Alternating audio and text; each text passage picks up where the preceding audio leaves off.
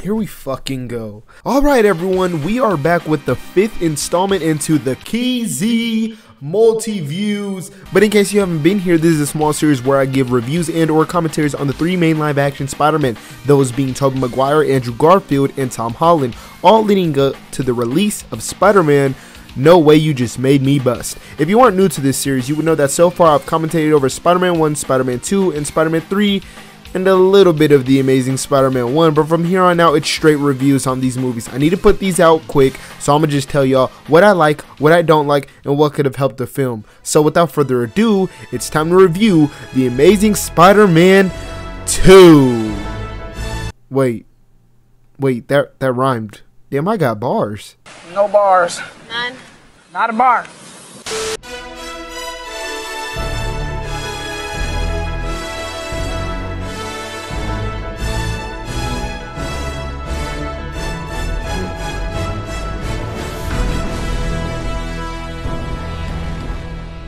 It shouldn't be a surprise if I say that this is probably the most controversial Spider-Man movie. It also had so much studio interference, but at the same time, it had potential. I'm perfectly fine with people defending this film as everything is subjective, but there's a specifically weird part of the Spider-Man fan community that defends this movie just to shit on the MCU iteration of Spider-Man, which I gotta say might be the dumbest shit ever. But after watching this though, I gotta admit, it really isn't that bad, and honestly, y'all know this movie is a dumpster fire anyways. I'll talk about the bad things first to get this long ass list out the way. Off the bat, I hate the first scene. It feels tonally out of place from the rest of the movie. This Mission Impossible shit was not it. Every villain in this film is absolute buns. There's literally no redeeming qualities from these villains other than maybe Electro's gap fixing itself. That shit was kind of fucking funny. Jamie Foxx is a fantastic actor who was given the most amateur script and character development. I also hate his design. Oh, but Keezy, it's just like the ultimate Electro. Shut the fuck up. It's trash. Sometimes he doesn't even look like Jamie Foxx in this shit. Sometimes he has like a glowing head and the suit he gets is like a shrink wrapped latex suit. It's weird as hell. Green Goblin. I'm not calling this dude Green Goblin.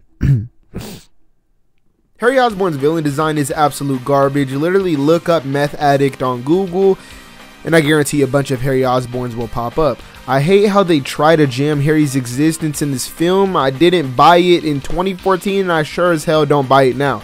I feel like they could have added a short scene to help this so-called friendship. Imagine the beginning scene in the airplane was instead replaced with a scene similar to the beginning of the first film. Peter playing a game like hide and seek, but instead in this scene it's with a young Harry Osborn. It would have made the reunion feel more authentic, at least in my opinion. Norman Osborn is such a great character in the Spider-Man universe, and in his first appearance he just fucking dies. And he's dying to the genetic disease that he explains to Harry in the movie, and this whole time Harry didn't know, but once Norman tells him, he conveniently starts getting these disease manifestations, which is such lazy writing, by the way. Also, Harry takes down like 2 armed security guards in here, which I gotta say, see, now that's some bullshit. Peter also denies giving Harry his blood to possibly help his disease because he doesn't know if it'll hurt him, which is stupid because the motherfucker is already dying. Yeah, bruh. I'm good. Bro, you okay? I'm good, bro. You geeking, bro. I'm good. Bro. But get home, I'm good. There's like this mysterious guy who's trying to build the Sinister Six. Bruh, Sony was trying to move way too fast. Now, y'all know I adore Peter and Gwen, but in this movie, they are so fucking confusing. Peter wants to keep his promise to Captain Stacy, but Gwen is like, no, break that. But then they break up. Then Peter's like stalking her, and then they get back together. Shit's all over the place. And speaking of Captain Stacy, that PTSD shit had no place in here, and it was pretty much useless. You could have took it out of the movie and the movie wouldn't have changed. It disappears in the middle of the movie but suddenly comes back towards the end abruptly. They should have just left it out altogether. Oh, I forgot she's in this movie. Rhino is absolutely useless, and they made Paul Giamatti such a cartoonish villain, and it is impossible to take him seriously ever. Andrew Garfield's accent is like 10 times stronger in this movie, and it sounds so fucking goofy. My dad left a briefcase. That's all I got, briefcase full of junk. Whatever, I don't know, I try to think about it. But that's a minor nitpick. I also hate his quips in this movie. There's like funny bits in here, but at times he puts civilians in danger, and sometimes he just doesn't give a fuck. I hate how the people of New York are consistently watching these life-threatening fights held off by barricades like it's a fucking wrestling match. And lastly, the thing I hate the most about this film, we find out that it was indeed Peter's father that developed the spiders that turned him into Spider-Man. And he finds out through these gold coins that he accidentally finds through like breaking a calculator, and these gold coins lead to a subway under the ground. I'm not joking, by the way, but this entire sequence is so conveniently written, it's just lazy writing once again. Peter Parker getting bit by Spider-Man makes Spider-Man so resonating because it feels like anyone could have been Spider-Man. The school nerd is the last person you expect to be a superhero, so when it does, it makes you feel like you could be. And in this movie, the way Peter's father develops the spiders and how it matches his blood, it really breaks the entirety of Spider-Man for me from this point on. The character I love felt absolutely destroyed. But now let's talk about the shit I fuck with. I think as bad as the movie is, it is more enjoyable than the first film to me because of that. The first movie kind of just goes through the motions of Sam Raimi's Spider-Man 1 with a couple of changes, but really doesn't provide its own like unique feeling, you know? And this movie absolutely does that. I think a big reason why I enjoy this movie is it has its own vibe. It has a flavor that is different, and that was refreshing. I really like the introduction of Spider-Man after the whole Mission Impossible scene. It radiates that feeling that the hero of New York is back roaming the streets once again. They could have just made Peter take down some goons instead of Rhino, because Rhino being in this scene kind of leads the audience to believe that he's a major contributing villain, especially since he's a popular Spider-Man villain. But he's just thrown away pretty much completely after this. Also in that scene, we get our first look at the new suit.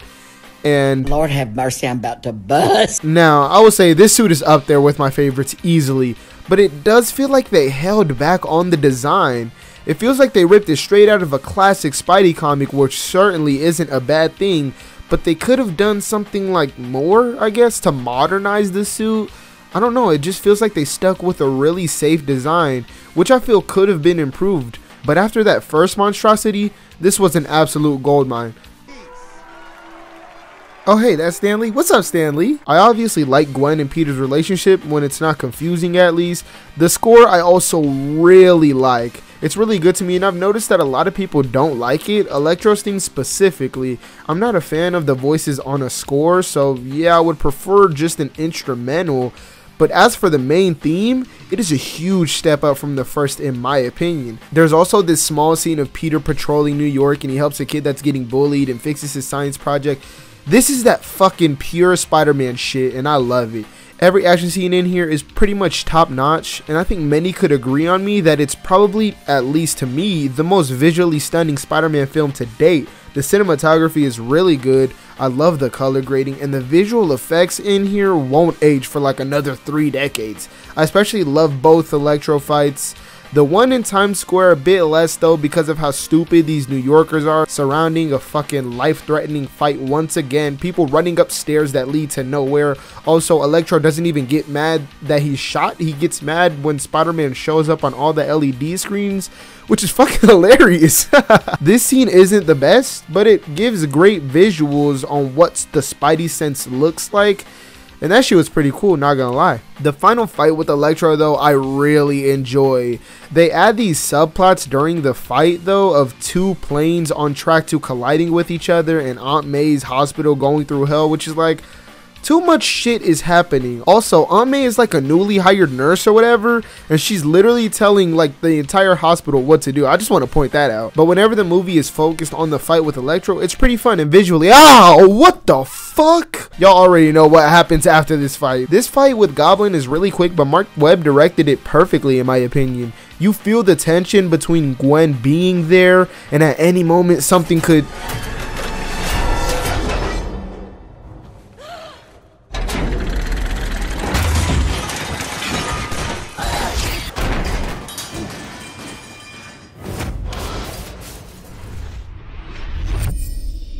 This shit hits me like a truck every single time I see it. I'm not even gonna lie. I've seen many people hate the web hand, but it literally sends chills down my entire body when I see it. The symbolism here makes me so anxious, and to me provides the imagery of what Spider-Man wants. He wants to grab her and save her. He loves this woman and would sacrifice anything to...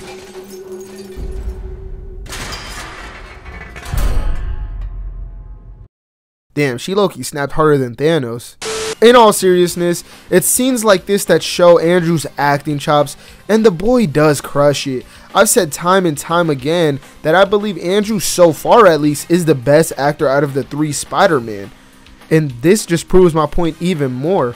I don't really like how Gwen hits the ground though. I feel like what makes this event so dramatic in the comics is Peter lives with the guilt of not knowing whether or not he killed her. Whether it was her neck snapping from the web or whether the height of the fall, either way was going to kill her.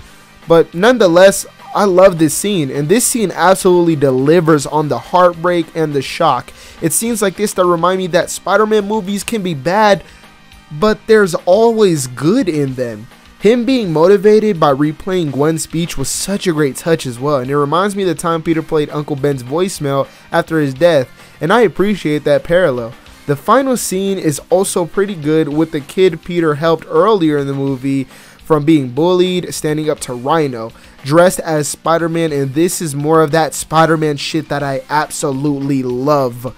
Peter comes back, and it really does feel like the friendly neighborhood Spider-Man is back patrolling New York. And the movie ends with Spider-Man about to clock Rhino's shit, which they also put in the trailer. Yeah, Sony is some fucking idiots. This movie though did have potential, and it showed throughout the film, from the visually stunning action sequences to the jarring performances and absolutely great hero moments. The Amazing Spider-Man 2 seriously has some great within it, but it's unfortunately weighed down by its convoluted villains and its inconsistent writing. But with that comes 2 films that tried to step out of the box, and I would say they did. I would argue they did well for the most part. Studio interferences and behind the scenes conflicts really stopped this franchise from what could have been astonishing. The Amazing Spider-Man 2 isn't good, but it has almost a meme-like quality to it. It's something you appreciate while laughing unintentionally, and for that reason, I'm gonna give The Amazing Spider-Man 2 a pleasurable 69%.